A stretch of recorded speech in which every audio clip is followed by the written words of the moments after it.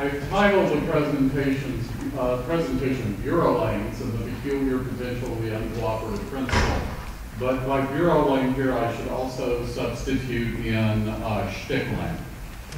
Okay, because it's really trying to explore a linguistic hypothetical that was constructed just because I think the concept is amusing. All right, but I'm hoping it will illustrate a number of things that you might find useful. Okay. So first of all, some disclaimers. Since I knew this would be posted online and there was a 0.001% chance my dean might get a hold of it, there is no like satire mark that's usable in PowerPoint, so I figured I would better say yes, I know this is a fictional context. Okay, number two, I figure I should go with what my strengths are, and one of those is not knowing how to use PowerPoint. And so this will also serve as a demo of things that you're probably not supposed to do with PowerPoint. Pack this much text onto a slide. The last one has to do with what I call implausible undeniability, is that I could claim it's hard to prove this is not scholarly if you really push it, and that's my story and I'll stick to it. I've mentioned Bakhtin and everything. Okay, normal human spoken language is, we think, shaped by a number of factors, both pragmatic with a small p and pragmatic with a large p. One is information flow. Humans appear able to manage a certain amount of information density within a certain amount of time. Languages tend to approximately stick to that.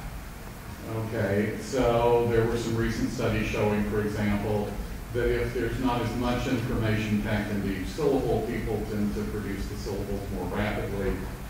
And so within each time period, it's a bit like a conceptual throttle. You're keeping the mixture at the right balance. Okay.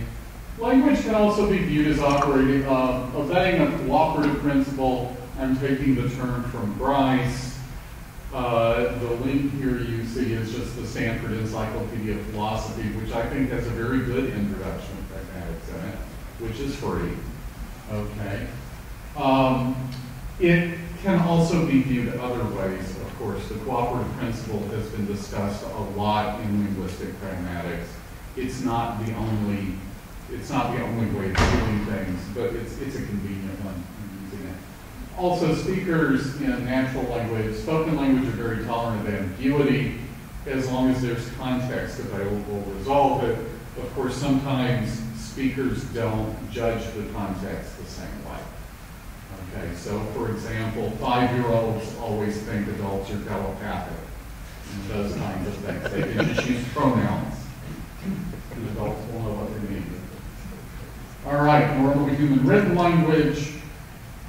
The restrictions on the information flow rate are not quite as narrow because the assumption is you can go back and reread things.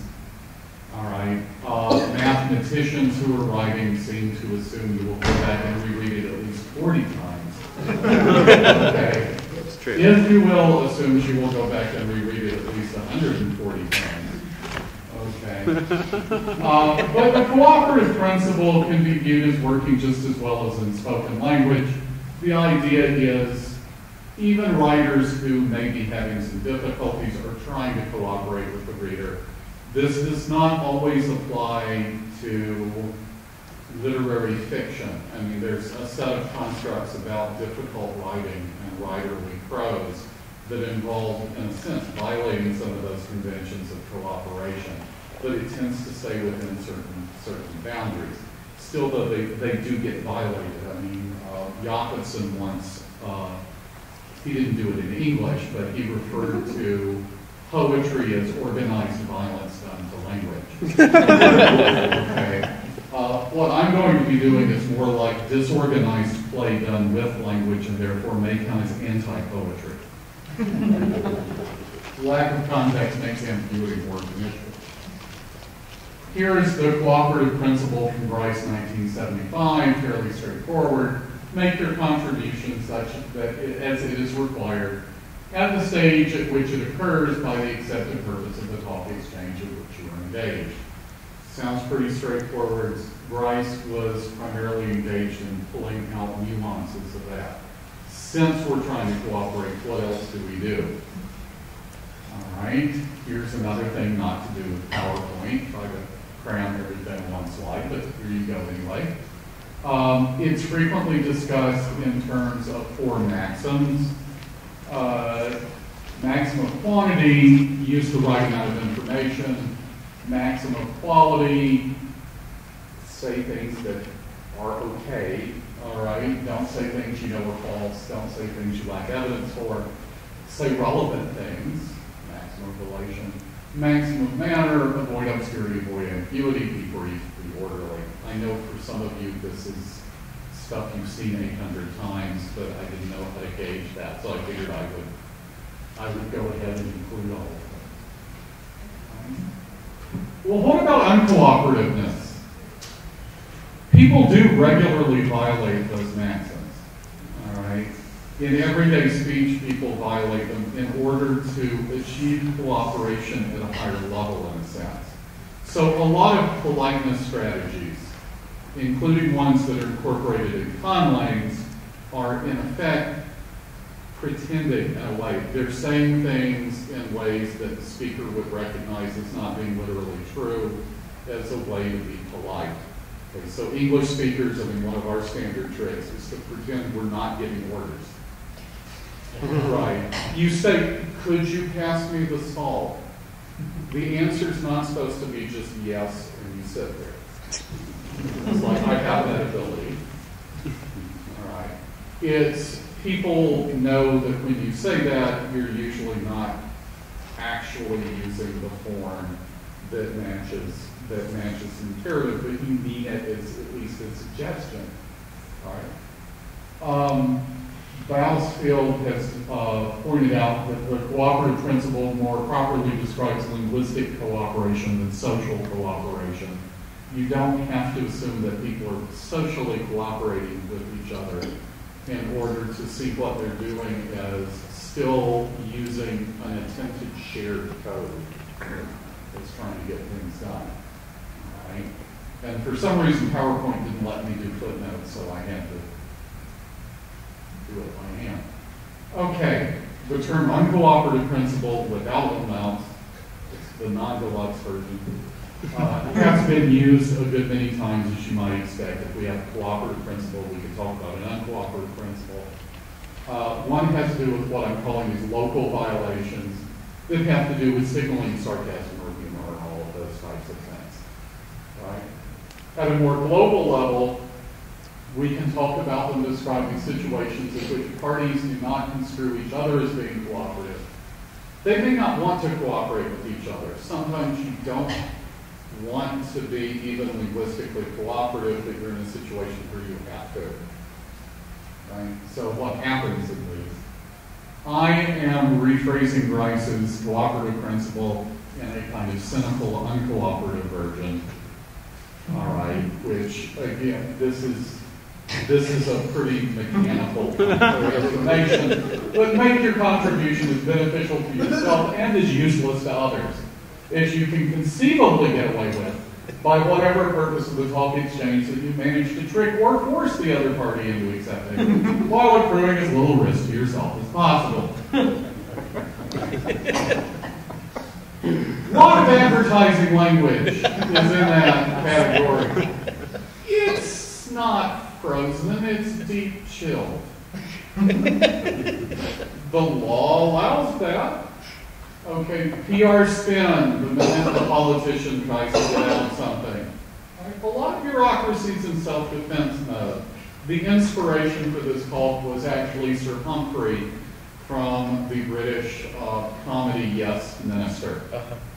I will not read the whole thing, it's going to be posted, but it all hinges on the difference between the administration of policy and the policy of administration, and how the policy of the administration of policy can interact with the administration of the policy of administration, This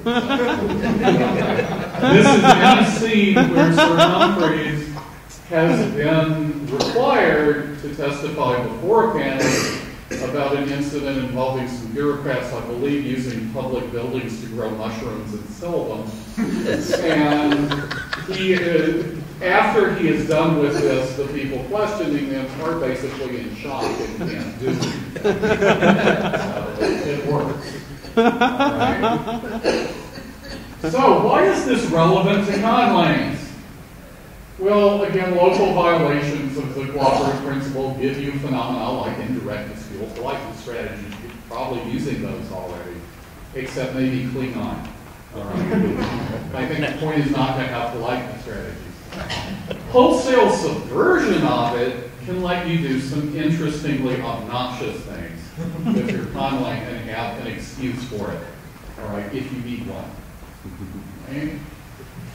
So, for example, bizarre lexical proliferation that you can nevertheless say is limited to particular institutions. In this example, it's going to be a bureaucracy.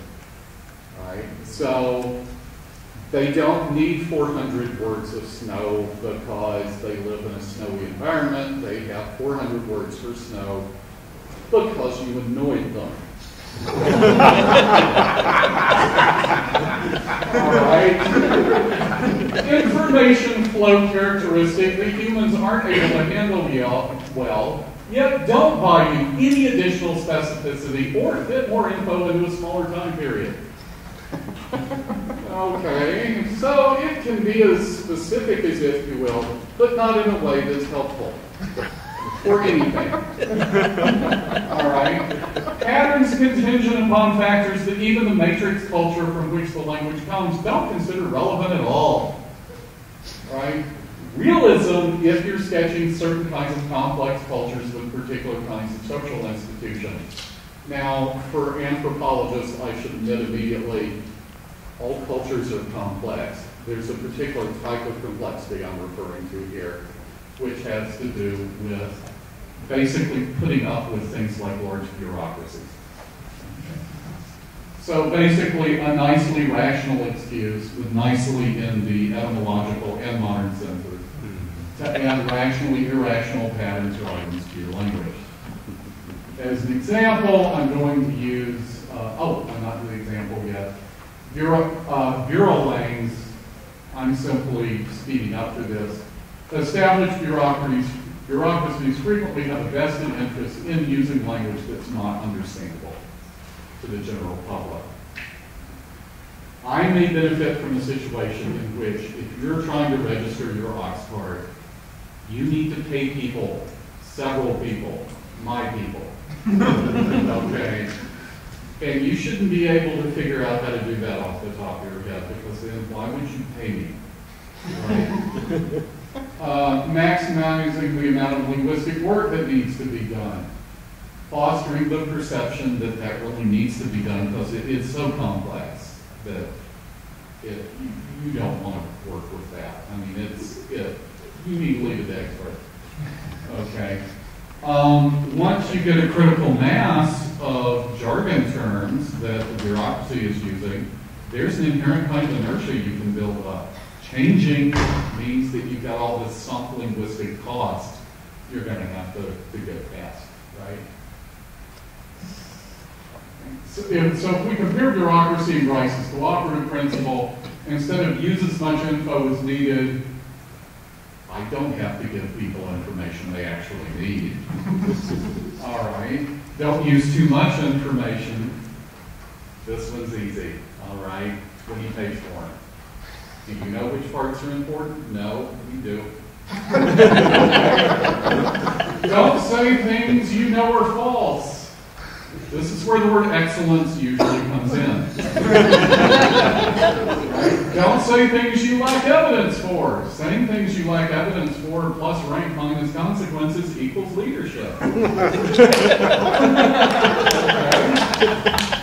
Say relevant things. At some point it probably was relevant.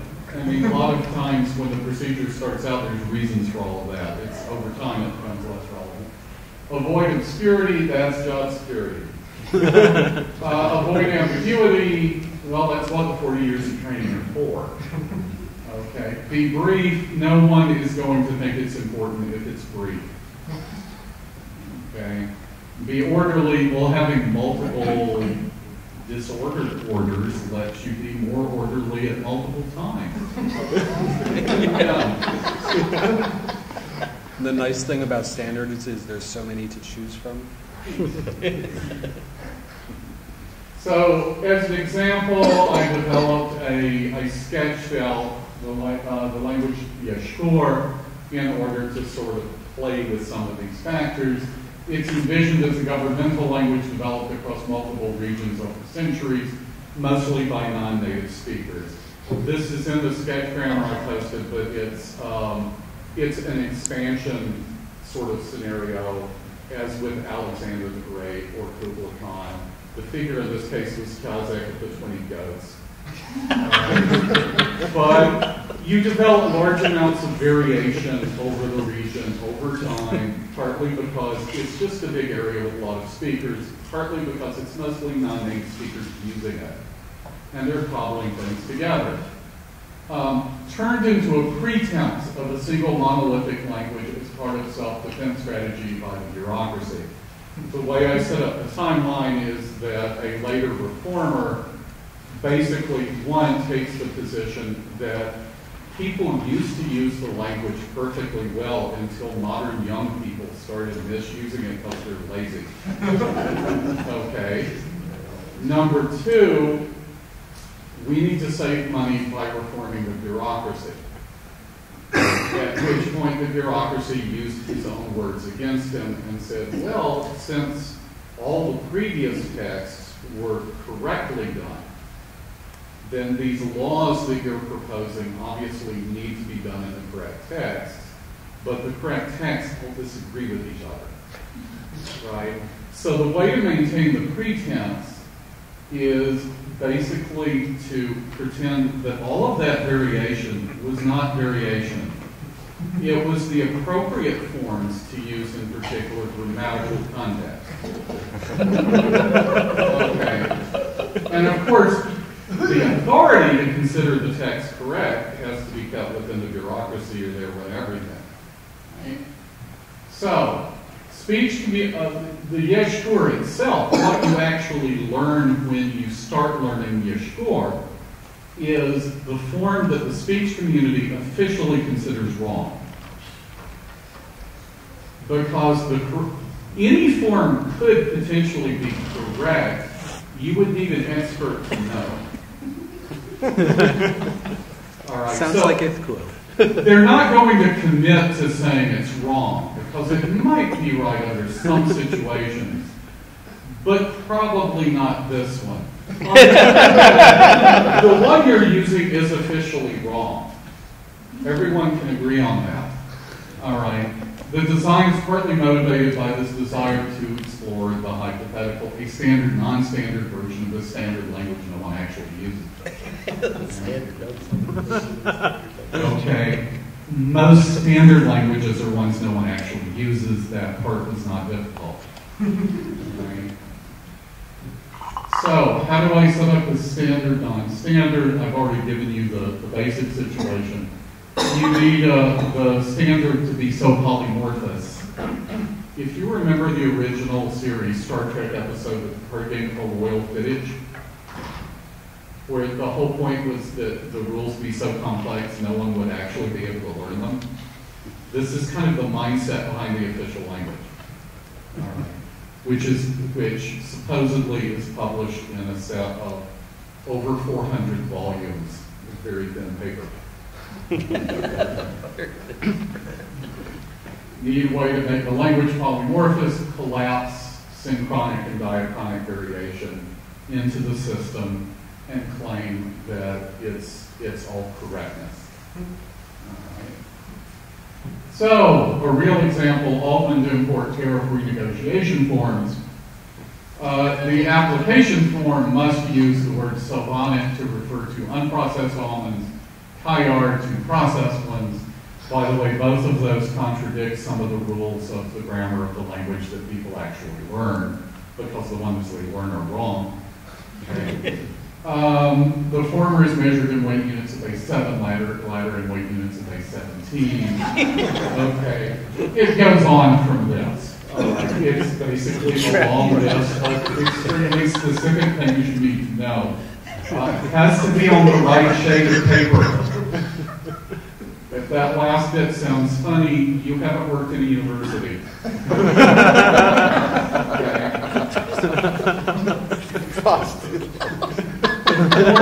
Approving the application, of course, uses a completely different word that's in base 12.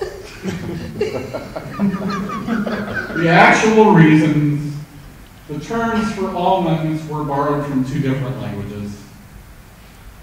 The base weight in one case derived from the number of handmade containers the first successful almond trading consortium could fit in a then standard Northern Utah wagon.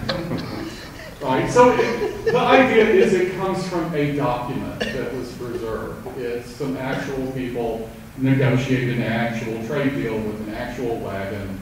Because of the historical contingencies of the period, you get all of these little details. It happened to be in the form of yeshur that these people were using in that spot at that time.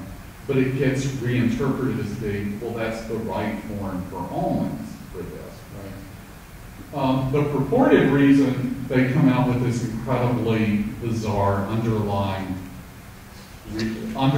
form that, of course, then gets mapped in phonological spell-out. They don't call it that. But gets mapped into all of these other different forms given the other, quote, grammatical features, unquote, that are around it. Okay. That form is pronounced Savannah in the neodasmotic acrossiational nominative. Okay. Neodasmotic, I have done the English equivalent of yeshur here. Neodasmotic has the Greek words for new and tariff. Okay. The aprocessual is for the unprocessed almonds. And the privative law prefix. Okay. All right. So, what is this letting me do? The bureaucratic non-native speaker origin creates rationale for further quirks that I have built into it. At this point, I might be able to get the other thing to display.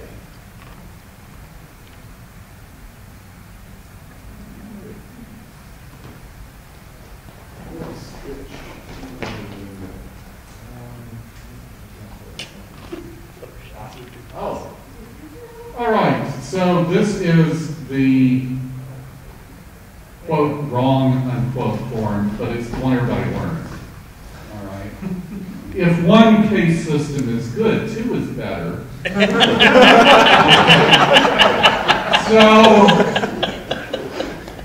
in the main clause, the noun phrases that are the primary participants in the process denoted by the verb, they're major arguments for the verb, get the primary case markers there. But words that are modifying those get the construct cases. All right. The construct cases try to agree with the primary cases, but there's not as many categories of them. So if I'm talking, for example, if I'm talking about a piece of cake, the main noun would be the equivalent of the word piece. If I were using a full noun and it were the subject, like the piece of cake must be regulated, it would be in the nominative, but cake would be in the partitive. It's something kind of like a genitive, right? I mean, this is basically like a genitive, except it's a genitive that tries to agree. So it would have to have, if the primary is in the nominative, you get the partitive nominative for it. If I dropped the cake, in that case, the cake would probably, it depends on whether we're deliberate or not, but let's say negative. If you drop a piece of cake, then the cake would end up being in the peripheral part of it. Okay, so it's a bit like suffix off nama. You can stack cases but even when you're not stacking them, they have to kind of try to agree, which is the kind of thing you can do in a bureaucratic language, because the idea is people are sitting down with books and sketching this out. They're not having to speak it off the top of their heads. And it needs to be the kind of thing you need books for. Because that way you can be the one that has them. Prepositional phrases do some rather odd things depending on what syntactic position you're using them in, and whether the preposition is going with a pronoun or not.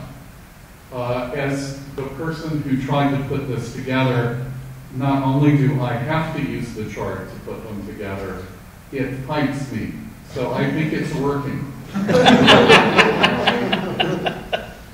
This next part, prepositions also include a distinction that was made up in a glossotechnia game, by the way, which is between concrete and abstract prepositions.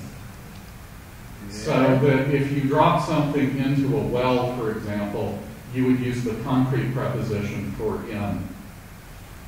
But if you're sort of imagining yourself in a hypothetical situation or in a hypothetical well, you would use a different. Okay. The idea is it's a little bit like the Norman versus Anglo-Saxon differentiation for food terms, where the fancy one gets one set and the non-fancy one gets another set.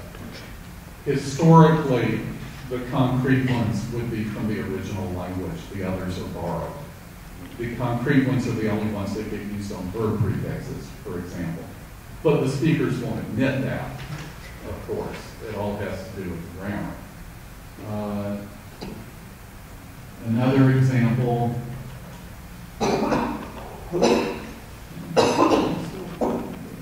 Minimize the big one.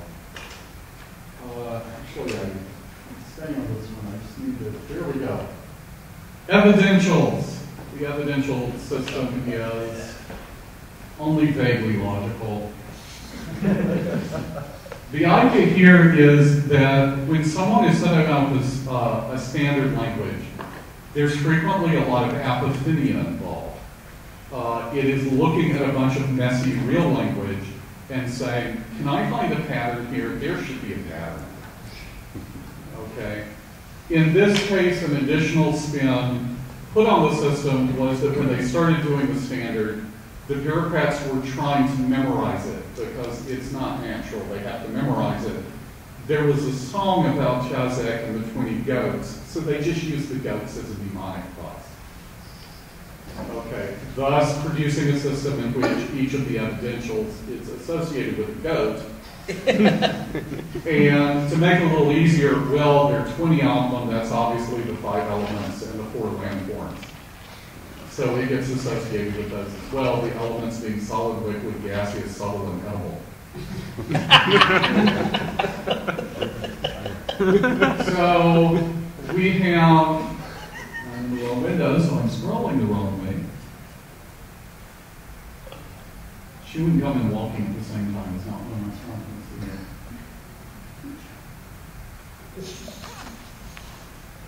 When you get over to the last column, these are things that are sourced in the wider community, so I tried to gloss what they would mean. But the more tactic one, for example, when you use as your evidential, those are the only adjectives in the language, by the way, are the evidentials. Because otherwise people would get good at saying them. So you have to work up to it. So it is the equivalent of having, according to Reddit worldviews. It's like, here's some information. I'm not trusted as much as you want. Okay. So bizarre evidential system named after goats with philosophical connections. I had the noun. Yes, also noun classes that use different base numbers. And force you to have columns labeled number A and number Because number B is always a higher number than number A, but you can't count on it being singular and plural. Because people could figure that out easily, right? So if I use a counting term like John, it is easy to end up thinking it means 10 if you've been looking at the wrong noun phrases, because it actually does mean 10 in some of them. But if you use it in another noun phrase with a class 3, for example, it means 5. That's the base number for class 3 nouns is 5. All right.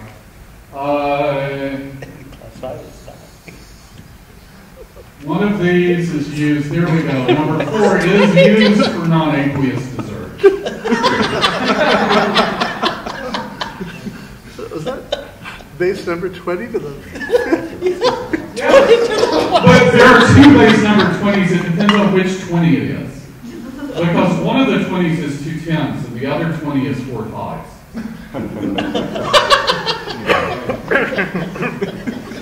Now, before you laugh too much at that, I took the inspiration from an actual language, which is Sumerian. Because Sumerian did not apparently treat numbers as abstract entities. It was 20 of something, and it depended on the something of which it was. I think that part. So class nouns are fish and trees and non-shiny green minerals in the green. This is oddly addictive once you start it, I have to admit. All right. It's the next women smelling rocks. It's more his category. Goats, of course, get their own. Goats all go in one category. Is that 20 to the 12? No, that's footnote number 12. Okay, just checking. Non-aqueous desserts. Yeah. Distinctive smelling rock. Can you scroll up? Can you scroll up so I can read class 7? Goats, valorous actions, umbrellas. That was supposed to be a semicolon after injury, and then I... Formal accumulation. As opposed to informal. Wait, what would an informal ululation be? Well, formal ululations in this language are considered a grammatical class. And the idea is that you have to sort of announce when you're actually saying something that's supposed to have legislative weight. Because it's signaling that you're starting into the part that's supposed to be, quote, correct, unquote. So you have to make the noise that means the following part will be official. And then, if you make it through to the end, you have to perform the part that says, okay, I don't think I made a mistake during that. I'm just slightly curious. What is the noise that sounds what does this noise sound like that means the following part is official? I'm still sketching out how many of them there are. How many? Okay, because it also depends on what legislation it is. If it's about almonds. What if there's an amendment? Approximately like,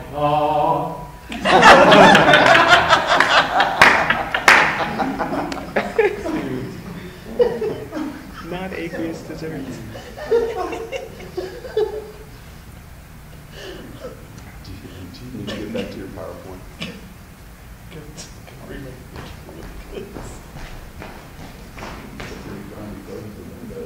I hope this goes up on the website.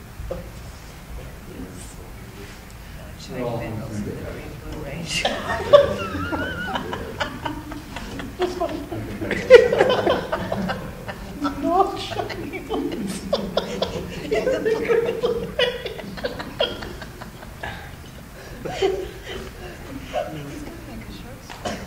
this is what happens, by the way, when you have a stack of grammar tests to grade.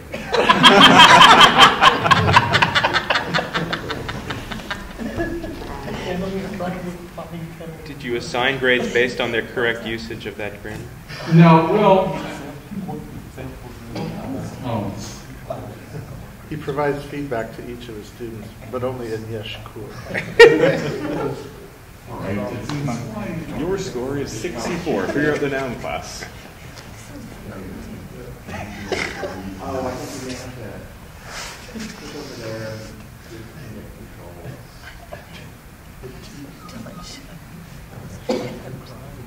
Oh, there you go. Oh, that's very nice.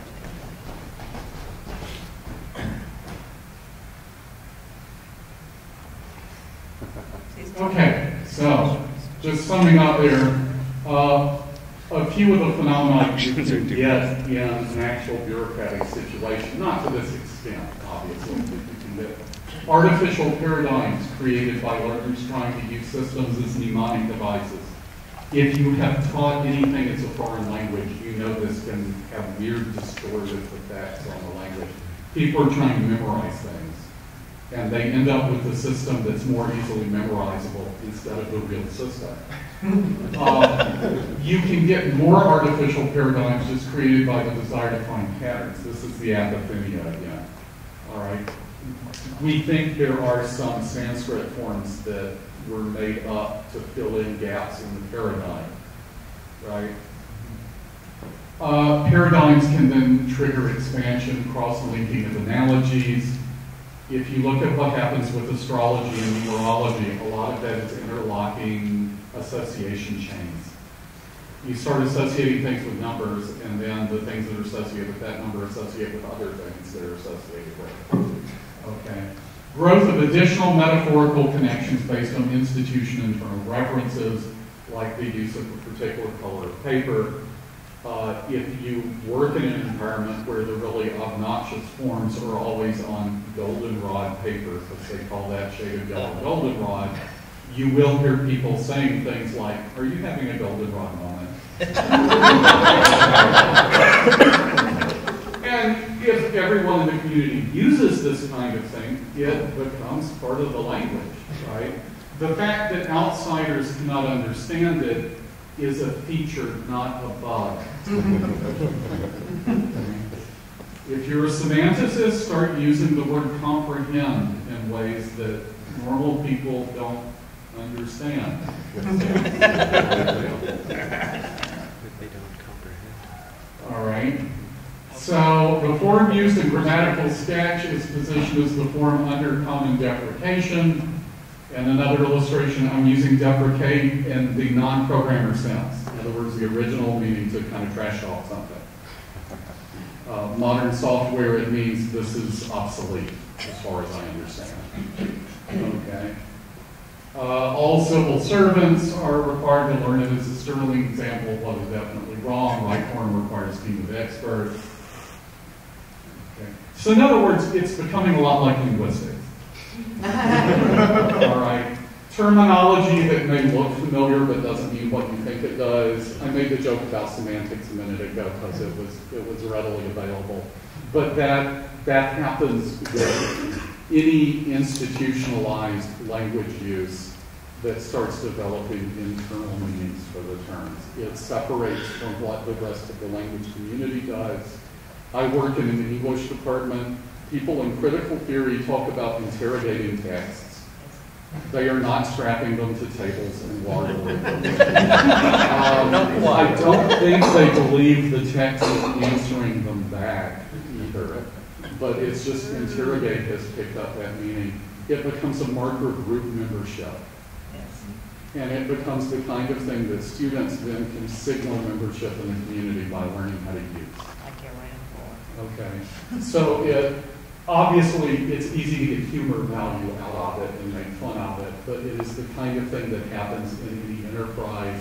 I believe Kuhn discussed it a good bit in terms of scientific method, when disciplines get their own field of internal jargon and so forth. But if you think of bureaucracies, they're particularly suited to self-defense in a way, and this makes a great self-defense mechanism. All right.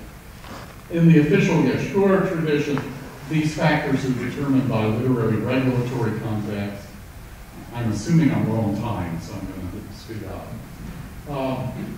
Stepping back from this and talking about natural languages, Yeshur could be imagined as a set of forms associated with very long vectors of contextual elements specifying where they go. So if you're talking about almonds and its tariff regulation and put in a couple of hundred other ands, you get a particular form, right? So you got a long vector of factors, you get a particular form. Natural languages can be modeled in the same way. In fact, a lot of modern corpus modeling of text works that way. You think of these in terms of vectors, pretend it's in a dimensional space, etc. Okay. I know how to say the term dimensional space. Do not assume that means I know what it means. In natural languages, the relevant factors include time, community structure, social variables, genre, register, etc., etc. I'm hedging on genre and register because everybody loves arguing about what those terms actually mean. I just want to point out that all of the various definitions still work for this. Prescriptivists have suggested saying that what's correct English, for example, depends on what's in the great works of English. That's mostly prescriptivists who have not carefully read the great works of English and looked at the words. Okay. If you take that seriously, well, what does Beowulf mean? Does it apply to all submarine combat situations? Does it apply only to ones in which you are fighting the monster's mother? Or does that metaphorically extend to mother ships, like large submarines? Do you have to use Old English? So, to end up here, using a form like that will get you in trouble in all modern linguistic theories, though, because you'll notice it ends with duck. And there is the problem that ducks may be just small geese, taxonomic issue there. All right, so avoid that one. Also, of course, it is the stem for boctine and not almonds, which you may have picked up. Any questions?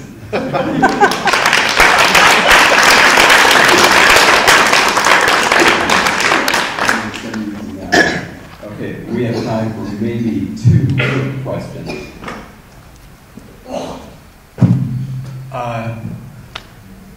Not a question, but a shameless plug. Google amazing Grice.